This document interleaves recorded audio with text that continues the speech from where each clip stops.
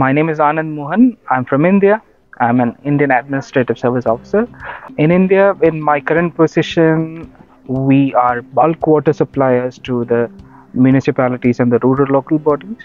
And we have a huge scale. We supply around 2,500 million liters of water every day to around 50 million people, directly involved in the water distribution process. And in India, we have very different challenges. We have come a long way from where people had to walk basically tens of kilometers to fetch a pot of water. Right now, we have almost achieved 90%. We have achieved piped water connection to each household.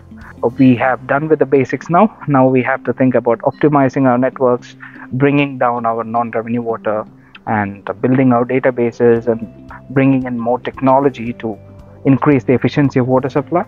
Denmark has come a long way in that, and interacting with both the companies, the students, and colleagues from other countries have been highly beneficial.